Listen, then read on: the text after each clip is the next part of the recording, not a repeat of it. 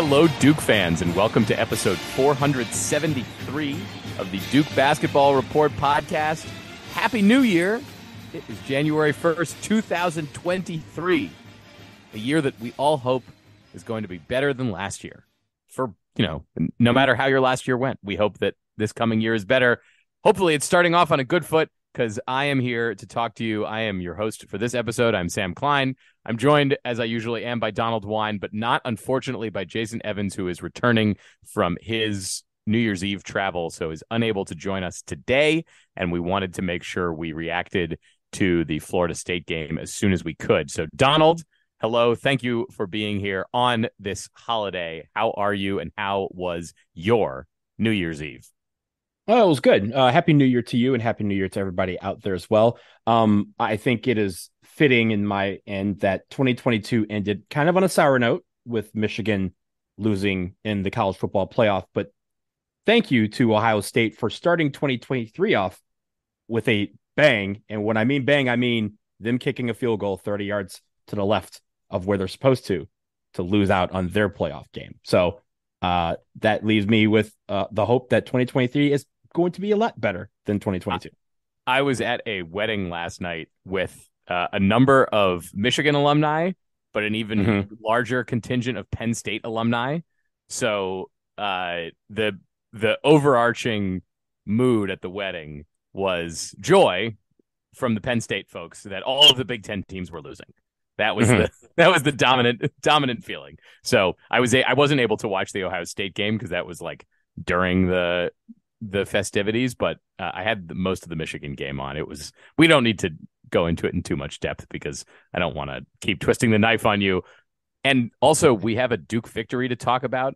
Last time we recapped a Duke basketball game, we were sort of all sitting here stunned that Duke had managed to lose to Wake Forest.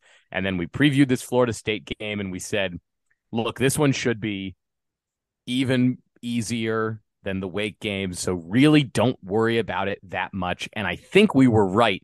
Duke wins 86-67, nearly a 20-point victory at Cameron Indoor without the regular crazies there. And we need to talk about that. We need to talk about the performances of a few really outstanding players, unexpected outstanding players for Duke.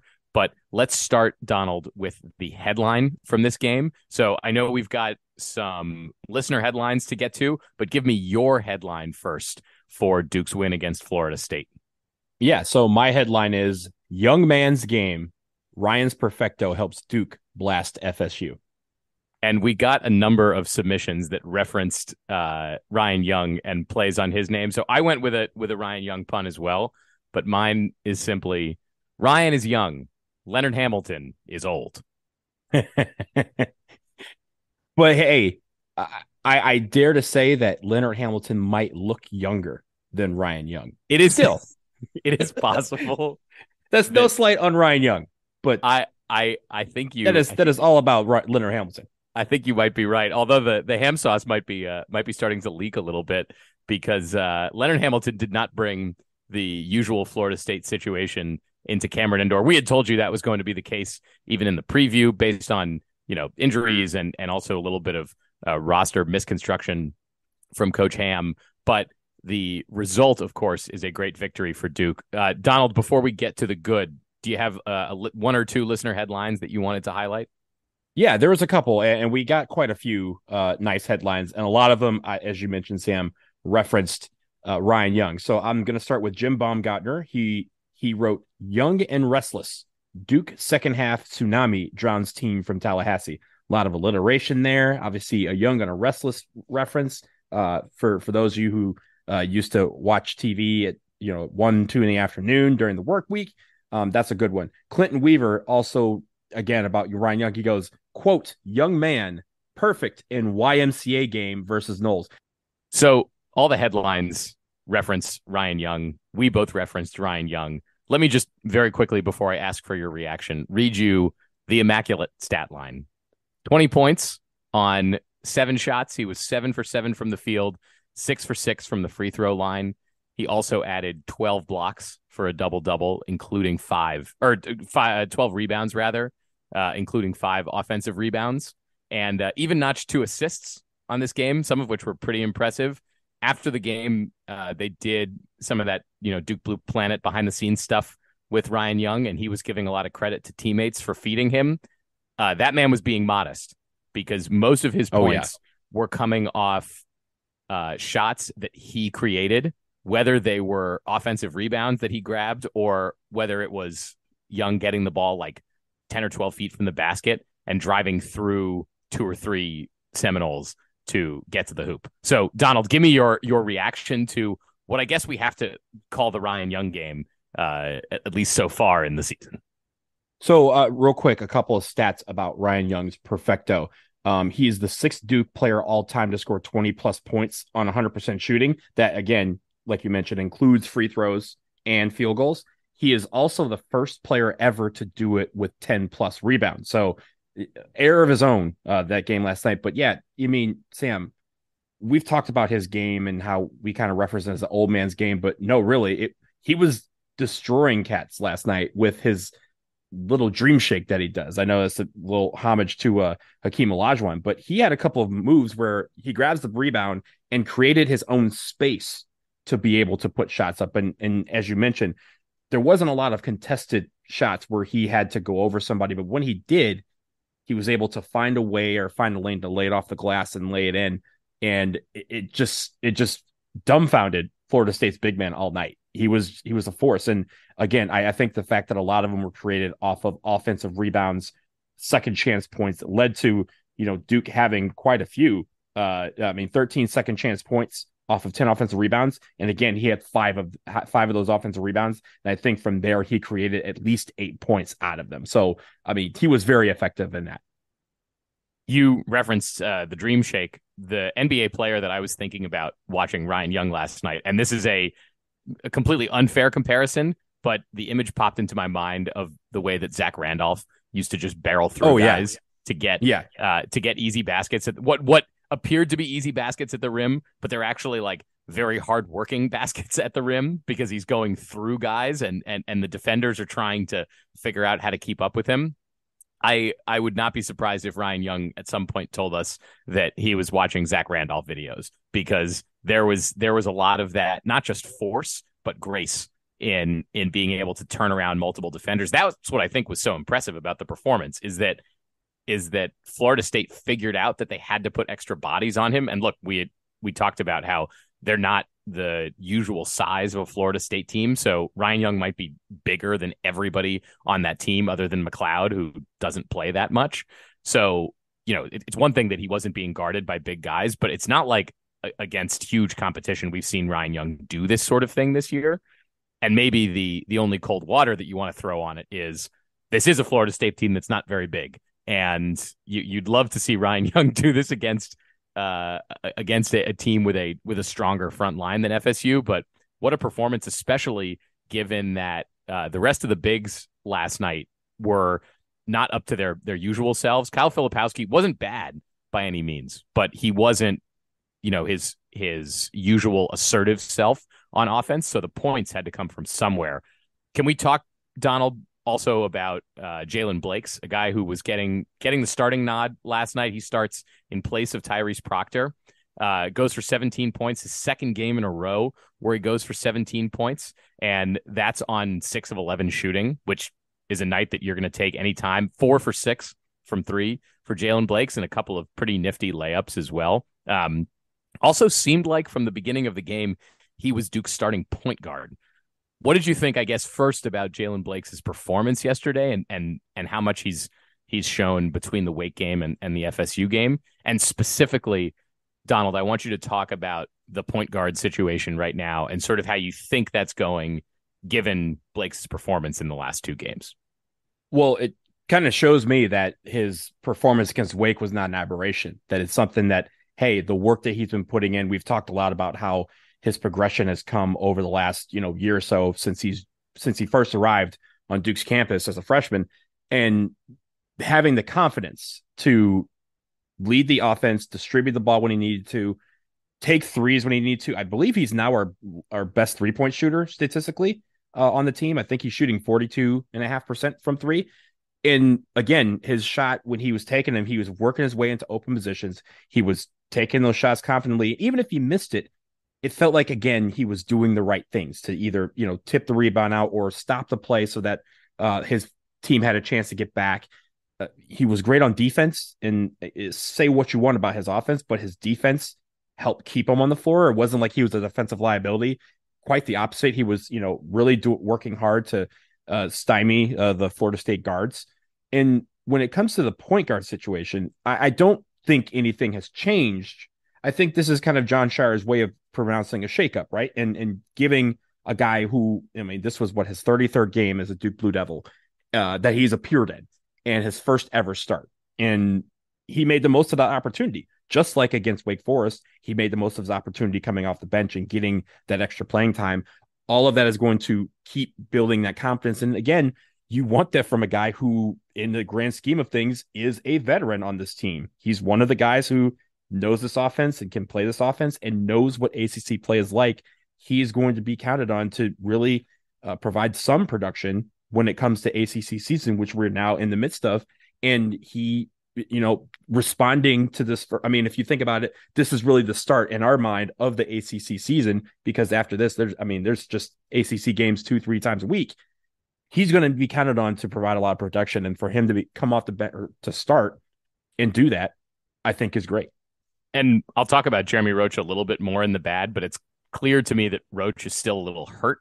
He absolutely. He wasn't moving perfectly last night, so he doesn't have his best game. But in the absence of that, it's really important that Jaylen Blakes is able to step up in his place. We know that Roach and Blakes can play together for long stretches if they're both playing well, because they actually play off each other pretty decently, and they can switch a lot on defense. But great for Blakes to take the mantle there. The one other item in the good that I wanted to talk about, Donald, you mentioned Blakes' defense. I think in general, Duke had a pretty nice defensive night.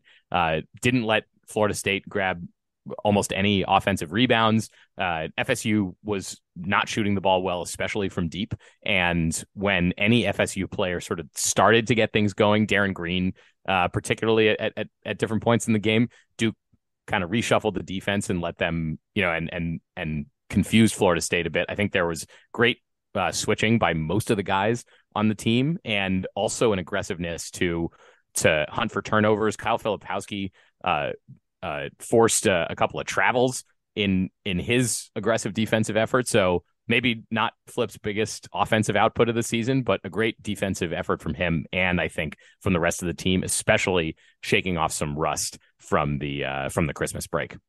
Yeah, and they only allowed 25 points in the first half. I believe over the course of the game, they had at least 5 possessions end in a shot clock violation on defense.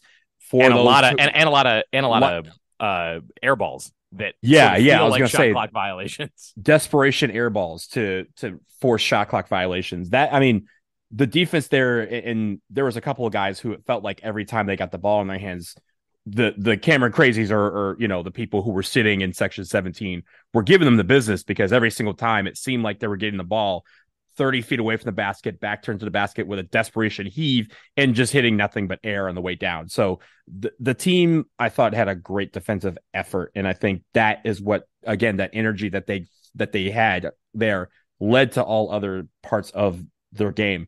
I do want to mention one other player specifically, and that is Dariq Whitehead. Coming off the bench, 16 points, 2 assists, 1 steal, 1 rebound, again, active on defense. And it leads to I thought, the greatest stat of the evening, and that was our bench points. 46 bench points. The last time we had 46 points off the bench was back in February of 2005 at a game against Wake Forest. So, who came off the bench in that game?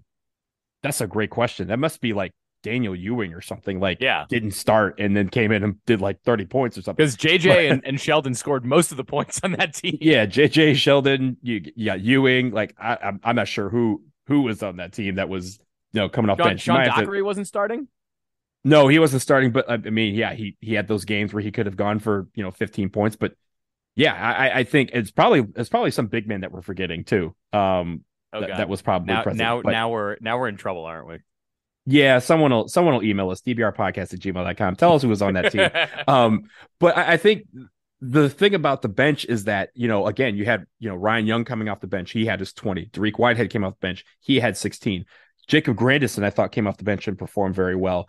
There was a lot of production from everywhere. And even the starters that kind of struggled, they were still active on defense, and they were active. It led for the bench to be active on the offensive end. So I thought it was just a great team effort and a great response to the energy that was lacking from the Wake game. It was clearly present in this game, and it showed by how they pulled away against Florida State and how they maintained that, close to 20-point lead throughout the majority of the second half. Let's get to the bad, because I think there's a few things that I want to address here, but where do you want to start on the bad? I know that I kind of teed up the topic of Jeremy Roach, and you could take that wherever you want, or if there's somewhere else you wanted to start in the bad, let's move to that. I honestly want to start up front in the front court, because Kyle Filipowski and Dariq Lively, I think together didn't have their best game. And I'm gonna kind of flip it into a positive in a second. But Dariq Lively had 12 minutes. He only was on the court 12 minutes, even though he started. Now, part of that was probably because Ryan Young was pitching a perfect game. But Dariq Lively only had 2 blocks and 1 rebound. He didn't attempt a shot. He wasn't really there on offense. But was one thing that I saw on TV, and Jonathan Bowe, who wrote in to us, said this from someone who was at the game. The fact is that Dariq Lively is very enthusiastic when he's not in the game. He's one of the guys that's on the bench, always, rallying his troops and really supporting his teammates. And I think that's good, right? Like, it's not just the fact that he is a player on Duke's team that's, on the bench. Our bench is usually very active and supporting whoever's on the floor at any one time. But the fact that he's like the number one recruit and was not getting a lot of playing time, has not really had such a great year as we expected because of the injury that he suffered so close to the start of the season, and just how that's kind of lingered through the first third of the season. It's easy for someone to get down on themselves and in turn not show this kind of support that is necessary. But he hasn't done that. He's never wavered from his support of guys on the team whenever on the court and he's on the bench. And I think that's something to be commendable, because not everyone in that position reacts the way he does. And I think that shows a lot of maturity on his part for being so young, to be able to continually be involved in the game in some aspect. If he's not doing well on the court, he can at least be a great teammate, and he's showing that. I think the same thing goes for Kyle Filipowski. Kyle Filipowski did not make his first basket until like a minute into the second half, but it wasn't for lack of effort. It wasn't because he was, shying away from anything. He just wasn't forcing himself into the offense. And as other guys got hot, like Jaylen Blakes was hitting threes, Dariq Whitehead's coming off the bench hitting threes, Ryan Young's hitting stuff inside. Kyle Filipowski's like, yo, let these guys cook. And I think the only thing that I'll say bad about his performance is he tends to get a little upset, maybe with himself, but demonstrably upset whenever there's a bad call against him. And he gets bad calls against him in almost every game. And I think the one thing that he'll have to learn to do is to, kind of rein those emotions in, because especially during ACC season, we get a Roger Ayers or TV Teddy showing up. That can turn into a technical. And I know that's not what he wants to do. And I know he wants to win. He wants to be involved. But I think he's going to have to learn how to produce in other ways when other guys are being hot. I think he did that well last night. And I think he should hopefully continue that, even if he's on a night where he's not going to affect anyone on the offensive end. I was going to say that on a night where Duke wins by nearly 20 and is clearly the better team, totally fine for me if Kyle Filipowski in a way takes a night off on offense to let some other, offensive strategies develop, let Ryan Young get points, let other guys do some of the scoring for Duke. I think it helps Duke in the long run that they have more weapons than just Filipowski, because into ACC play that defenders will key into flip. And if that means that other guys get open and can actually start making shots, which has been a challenge for Duke this season, then I'm all for it. I think that the worst thing about Filipowski is that I'm not sure that his fade is expertly done on the back of his head. So who are we as a couple of bald guys to, you got to give criticize? You got to give him a pass. It's during the holidays. The barber shop might not be open during regular hours. You know how that is. So, I think once next week happens, then he'll maybe get back to the regular flow of his traditional cut.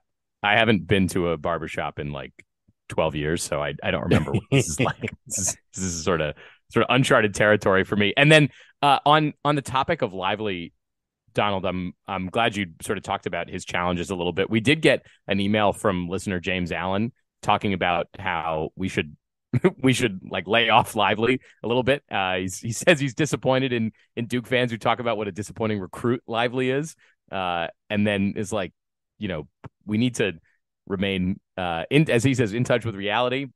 His number one status is based on potential, and injury has not hastened his development. It's taking time for him to adjust. I agree with James here that we need to be a little more. We need to wait, I think, a bit on Lively. The production, as you mentioned, from Whitehead was great yesterday, and hoping that he continues to get better, especially against better competition, such that he does eventually take his place in the starting lineup. That is probably like the best version of Duke should have Dariq Whitehead in the starting lineup and not coming off the bench, even if it's coming off the bench productively. The other kind of elements in the bad that I told you I wanted to talk about a bit was Jeremy Roach. I think he's still hurt. There was one play yesterday where like he came up a little weird after getting turned around on defense, and then he kind of had to take a minute to wait. He had to go sit on the bench for a bit. So we know that Roach has a hurt foot. I will refrain from being too negative about his poor statistical output yesterday, given that he's, one, probably still hurt, and two, that Jaylen Blakes was clearly ready to step in for him. When I asked you about the point guard situation earlier, the thing that I noted is that Blakes was taking the ball up and taking some of the tougher defensive assignments from the start yesterday. Tyrese Proctor played fewer minutes than he usually does, and he and Jeremy Roach all had ball handling duties last night, but it felt like Jaylen Blakes was the primary initiator. I also kind of like that from the perspective of Blakes is good at finding other guys and sort of looking for them to start cooking before he does it himself. He's a fairly unselfish player from that perspective, even though he had a lot of points last night.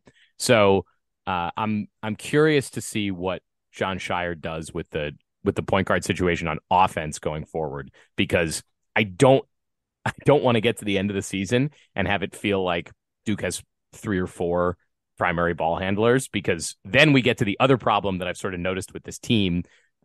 Something to address in the bad is that I'm not sure that Duke has like a reliable guy to just get a bucket when things are going weird. There was a point in the second half yesterday, and look, Duke had great scoring output in the second half, but as you mentioned, Donald, Florida State only scores 25 in the first half, so they were pouring it in the second half. And I thought that given Duke's advantages in athleticism and size against FSU, at least among the guys who played, that Duke actually should have extended this lead a little harder. And it was a bummer for me that they weren't able to do that. There were a couple periods in the second half where Florida State clawed back to within 10. They didn't really challenge Duke. It's not like it got within 3 and the crazies had to get up and really change the tide. But I sort of wish that against a team like FSU that, look, is not tournament bound, that Duke would have been able to pour it on a little bit harder. I think when it comes to Jeremy Roach, right, like he has what we call a hitch in his giddy up, right? Like he's 100% when in terms of being able to play, but it's not like he can, zoom down the court like he needs to, or even have the full confidence to drive the lane and get one of those layups that he's been so great at doing over the last 8 months or so. I think it's more of he needs to figure out a way to get healthy and get that back. But I do think it is a good thing that we have 3 guys that we can consider options for being the primary ball handler. I think you're right in saying that it shouldn't be all 3 in the course of one game. But I do think there's opportunities where you can say, hey, look, Jeremy Roach is not 100%, so I want to move him out to shooting guard. Jaylen, you handle the ball. Tyrese, when you come in, you handle the ball. Or, hey, Jeremy, think of it like a pitching rotation, right? Like in the playoffs where game 6 and game 7, the manager may say, hey, Sam, it's your turn in the rotation, but I'm going to go with Jason because Jason has more experience, like that sort of thing. And I think when it comes to our point guard situation, I think we now can say that we have 3 established ball handlers that Jon Scheyer can go to and say, hey, we're playing this team. I want to go with this game plan. That means Tyrese, you have the ball. Next game, it could be Jeremy Roach, but I do think that eventually it's going to be one guy that's going to become that, I guess, ultra primary ball handler. I just think there's going to be times over the next few weeks that we see that game plan change. Who do you think that's going to be? Ultimately, once Duke gets to the NCAA tournament, who's initiating the offense primarily? I think we're in a great position if I say this. I think is going to be Tyrese Proctor. I think as he keeps maturing and keeps growing, if he's the primary ball handler day one in the NCAA tournament, I think a lot great has happened. It's not necessarily anything that bad that's happened to Jeremy Roach or Jaylen Blakes. I think that Tyrese Proctor being the primary ball handler is the best version of Duke. Just like you mentioned, the best version of Duke probably has Dariq Whitehead in the starting lineup instead of coming off the bench. All right, Donald, let's pick our play of the game, our highlight of the game, and we'll do a player of the week real quick before we go to the break and then preview the NC State game. So give me your play of the game. I think you mentioned it earlier, but walk me through it one more time. Yeah, it's so my play of the game was Ryan Young's first offensive rebound, catches the ball. There's 3 Florida State guys around him, and he somehow does a dream shake all 3 of them out of the way, and then lays it in. I love that play. It was such a great play. I watched this game on a little bit of delay, so I knew ahead of time that Ryan Young is going to have this awesome game, and he comes in and has that bucket, and I was like, I get it.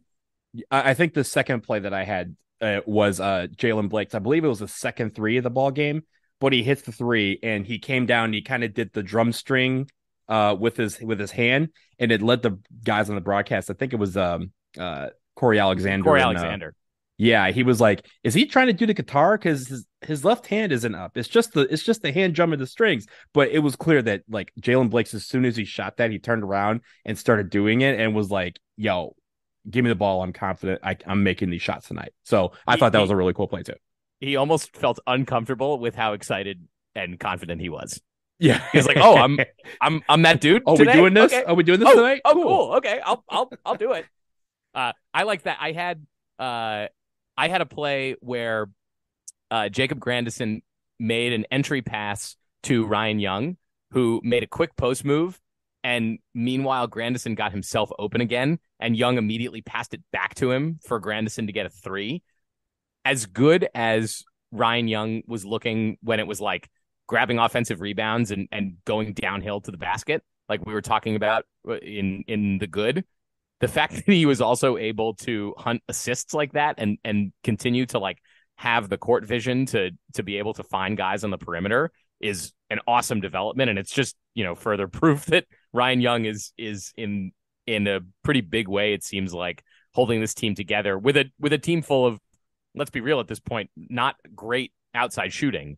Ryan Young is trying as best he can to make it better. All right. And let's do our players of the week. If you would like to go first, Donald, you may pick Ryan Young. So why don't you just go ahead and do that? You don't pitch a perfect game and not get player of the week. It's Ryan Young.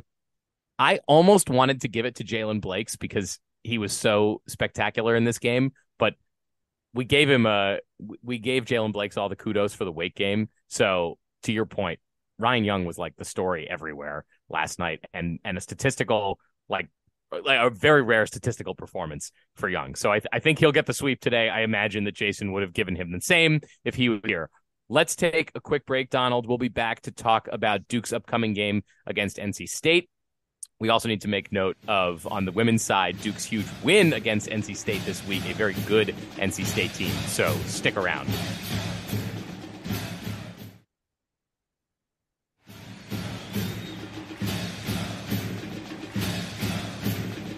Welcome back. Duke is at NC State on Wednesday night, 7 p.m. at PNC Arena. It should be an interesting game. NC State coming into this one, Donald, I'll tee this up a little bit for you, and then I want you to tell us a little bit more in depth about NC State's season so far. Kevin Keats' squad is 11-4 overall. They are just 1-3 in ACC play. But the question that I pose to you maybe as you run through NC State's schedule is, do you think that NC State is kind of a little better than their record indicates or kind of a little worse than their record indicates? And I feel like you could take this answer in either direction. Honestly, I'm going to go in the middle. The jury's still out. I think this is a big bellwether game for this team. And when you think about NC State over the past few years, they've had a couple of years where, just like you kind of see, they have what many would call an inflated record during the non-conference portion of the schedule. And then they get to the ACC season, they kind of struggle to start the season, but then they have a big win against either Duke or UNC or Virginia or something like that, and they propel themselves back into the bubble race, and they either make it or they just barely miss the bubble. This is setting up to be a similar type of season. As you mentioned, they're 11-4. Their big wins are against Dayton, Butler, and Vanderbilt. I mean, Power 5 team, Dayton and Butler, decent teams, but not like, we're not talking top, 10 teams or anything like that. It's possible, Donald, that none of those are NCAA tournament teams. It's possible. But again, they have the name recognition where you can kind of go, oh, yeah, you beat Dayton. Okay, cool. Their losses, they have 4 losses. Again, you mentioned they're 1-3 in the ACC. Their only non-conference loss was to Kansas. But then since they've started ACC play, they've lost to Pitt, Miami, and Clemson.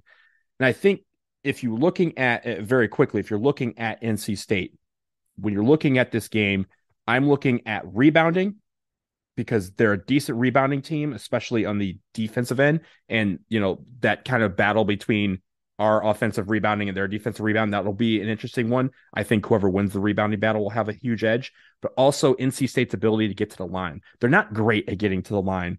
They do make their free throws when they get there, but they're not great at drawing contact and getting to the line. And Duke is not a team that forces a lot of players to the free throw line to take free throws. So I'm going to see how they do that. I would say weird second half officiating against Florida State aside. No, yes. But I do think that's going to be interesting to see how they game plan. Are they going to go right at us and try to draw fouls, get guys in foul trouble? Because, we do have guys that get into foul trouble on occasion, but is it a thing where they're going to try and draw fouls and get to the line and beat us by shooting free throws? They're going to have to take a lot of free throws. And I think, again, when we look at the stats, whoever attempted the most free throws, I think will be the team standing tall at the end. I don't think NC State wants to get into a depth battle with Duke. This is not a team that has a ton of depth. Stepping back real quick and looking at their schedule, the thing that stands out to me is that, as I said, Dayton is probably the best team they've beaten. Dayton is not a surefire NCAA tournament team. It's possible to this point in the season, NC State has lost their games against every team that is going to make the NCAA tournament. They are similarly sort of, they had a game against Clemson on Friday that was somewhat lopsided loss, 14 points, although the game was at Littlejohn. That game sort of returned them to ACC play following the Christmas break. And then they've got Duke this week. This coming weekend, they've got Virginia Tech. Next week, they have Miami, and then a game against Georgia Tech before they lose, of course, at North Carolina, because they always do. So a really tough stretch where NC State is playing 3 or 4 of the 5 best ACC teams in a 5-game stretch coming up. So I know they're looking at the schedule and saying, of course, they want to beat Duke. That's the first game that's in front of them. But it's going to be a tough go here, and this is the part of the season that is going to make or break it for NC State. If they're going to make it to the NCAA tournament, they can't lose all of these upcoming games, and these are the best shots they have until they get Virginia in a few weeks in February.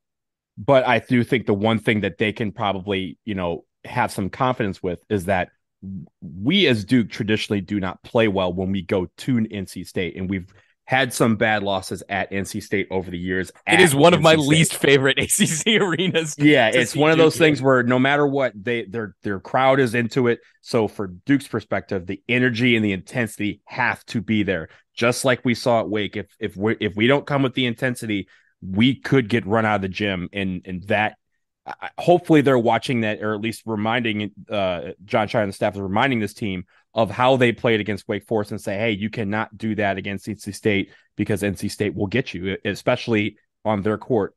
That's traditionally where they have gotten the most wins against us. So looking at their lineup a little bit, I told you that NC State is not very deep. They're running 6 or 7 guys at this point. They only really played 7 guys in their most recent game against Clemson, and against Vanderbilt, they kind of ran a 6-man rotation.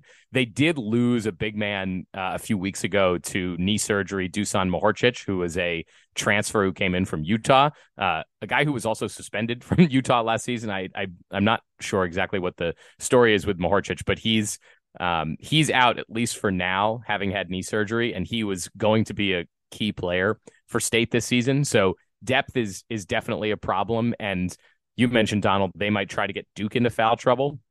I envision that Duke is gonna be trying to get NC State into a ton of foul trouble. Their main big man is a guy named DJ Burns. He's a big fella who transferred from Winthrop this season, so he's experienced. He's a pretty strong rebounder, but on a per 40 basis, he averages 5 fouls. Duke has more big men to throw at DJ Burns than DJ Burns has himself to throw at Duke. So do not be surprised if one of the Duke bigs decides to get into into an attempted block and kind of rough and tumble battle with DJ Burns, because once he's out, frankly, NC State doesn't have a ton of size to throw at Duke. Their other starters, the guys who are going to play the bulk of the minutes, 6'1" Jarkel Joyner, 6'3" Casey Morsel, 6'4" Terquavion Smith, who Duke fans will remember, and 6'8" Jack Clark. So not a big team for NC State. The other thing you were talking about earlier, Donald, that's interesting here is that Dariq Lively didn't play much against Florida State. There was a little bit of that game where Duke went with a slightly smaller rotation where they only had one big man on the floor. Don't be surprised to see more of that in this game. Mark Mitchell may be able to guard everybody on NC State without needing a ton of help from the bigs. So this could be a game where Duke is able to get more production from the wing players than they've been able to rely on against bigger teams. And I think it's going to be interesting, that DJ Burns battle, if he goes up against Ryan Young when he's in the game, because you mentioned how good he can be.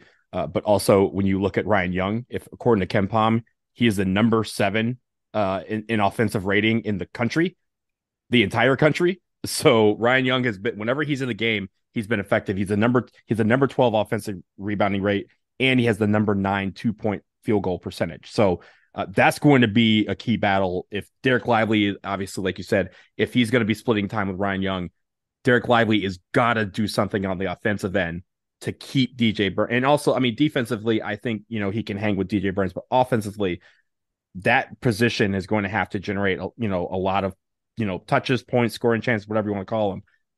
Ryan Young has been good at doing that when he's in the game. Dariq Lively also has to step up. This is a big challenge for him. I imagine that when Kevin Keatts is looking at preparing for this game, it's frustrating to him that he's got this recent tape on Ryan Young. Too. He's like, shoot, I guess we have to prepare for this now. This is annoying. On the wing, the major contributors for State, we mentioned Smith. Jarkel Joyner is a transfer from Ole Miss. He's also very experienced. He's a super senior, or super senior at least in academic terms. This is his 5th year in college basketball. So plenty of experience for State in the backcourt that Duke is going to need to be able to handle. I'm curious if Jeremy Roach is going to be healthy enough to play big minutes against State. That's the one area I think where they may be able to cause a lot of challenges for Duke is generating offense from the outside and also being pesky on defense. On offense, NC State does not turn the ball over very much. The only guys really that are prone to that are Terquavion Smith and DJ Burns. The rest of them are pretty good at hanging on to the ball. So I'm not sure that Duke is going to be able to generate turnovers the way they have against some weaker offensive opponents.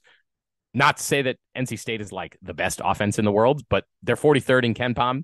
They're not a bad offense. So it's that'll be an interesting battle for Duke is trying to turn NC State over, where it's clearly a strength of theirs. The other interesting thing here, NC State plays fairly fast. This is the rare Duke team I know we've mentioned before that plays at a fairly slow tempo for a variety of reasons, I think. Some of them being the injuries and the inconsistency in the rotation, but some of it being just preferred for the main contributors on this team. So we'll continue watching to see if Duke is able to maintain their tempo as opposed to having to play around at NC State's tempo. If State is able to make Duke a little bit more frantic, especially in their home arena, that could also spell trouble. I do not want to see Duke lose another ACC game here early in the season with tougher opponents, admittedly, coming up soon. Yeah, I think that's the key here. Is this is a team that we should beat, whether we're at home or on the road. Yes, it's usually a difficult challenge to go to Raleigh and beat them, but this is a game that we have to win. It's not necessarily a must-win game in that scenario, but it is a game that you want to come out and show the effort that and kind of establish to the rest of the ACC, like, yo, we're back from break and we're back with an attitude. This is the game that kind of, tell NC State that whatever hope they had of mounting a little challenge against us is going to go by the wayside very quickly. Ken Pomeroy says that this game is basically a toss-up. He's got Duke winning by 2 points in Raleigh. So take with that what you will. But we'll be watching for that on Wednesday. We will also return after that to recap that game and then preview Duke's second game against Boston College. For some reason, Duke is going to have 4 ACC games under their belt and have to return play to Boston College pretty soon. But we'll be back at the end of the week to do that. Donald, very quickly, give me the rundown from Duke women's basketball's huge victory against NC State a few days ago. Yeah, so they went to Reynolds Coliseum, and first of all, NC State, one of the premier women's basketball programs in the entire country. They are great. They're number 6 in the country right now, and Duke not only went over there and beat them, but they beat them pretty handily. It was 72-58 the final score. They were up 35-23 at the half, and no matter what, they just got hot from 3 and just kept pouring it on. Anytime that NC State kind of mounted a serious challenge to get back into the game, Duke would shoot them right back into a 10, 12-point lead. Then they followed up with just today, they beat Louisville, again. So they're 13-1 on the year. They're 3-0 in the ACC. They are now a team that people have to look at as a contender for the ACC championship. And I know there's a lot of great ACC programs out there that are really good. Notre Dame is one of them. NC State is still going to be there. North Carolina is still going to be there at the end. But Duke and Kara Lawson and her staff have done a great job, and these players have done a tremendous job so far this year. Their lone losses against UConn, which, hey, everyone loses to UConn. You can be okay with that. And the fact is, even against UConn, they were competitive in that loss. So congrats to them on the big win over NC State, and hopefully they can keep it going throughout the rest of the ACC part of the season. Absolutely. All right. We will leave it there on that note. Let's hope that Duke is able to continue the wins against NC State in all sports, in all basketball for the rest of this week. So continue to email us, dbrpodcast@gmail.com. We love getting the emails and the updates, especially now. It seems like a lot more folks are emailing us from the games, which is great to get sort of reactions from what's going on in Cameron. We love that kind of stuff, especially since we are not able to be there as much as we have been in years past. So for Jason Evans, who is on his way home, for Donald Wine, who is at home, I am Sam Klein. This has been episode 473 of the Duke Basketball Report podcast. Duke Band, take us home.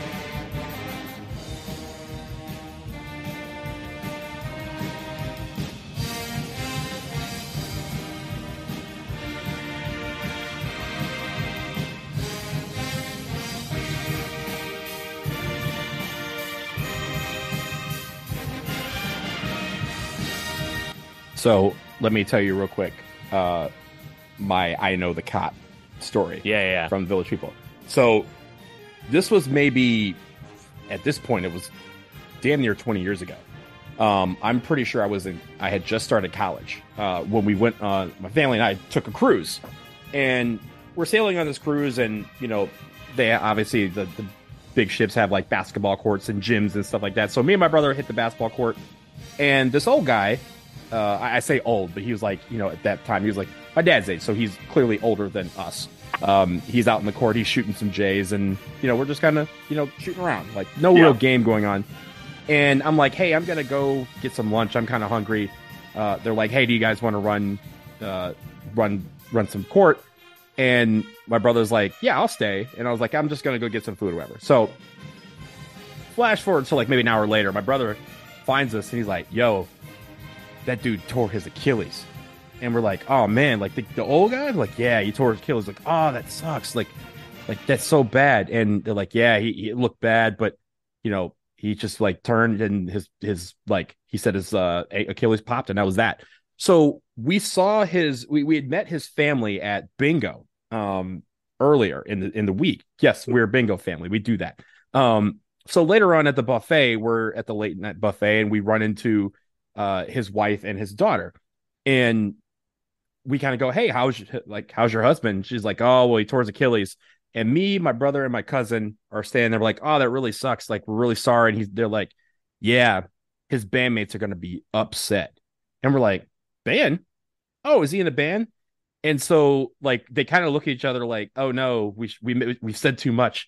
And she's like, "Yeah, they do like a band and they perform at some places in New York City, like nothing big." And my cousin at the time lived in Westchester, so she's like, "Yo, I go to New York quite often to hang out. Like, where do they perform?" And she mentions some random club, and she's like, "Oh yeah, I actually go there quite a bit. Are they like, like the house band?" She's and the wife is like, "No, they just perform there from time to time." And she's like, "Oh, well, that'd be, next time they're in town, like I'd love to come in and check them out. What's the name of their group?" And she goes, "The Village People." And we just are like, "I'm sorry, you said the like the Like did the you say the Village Village People?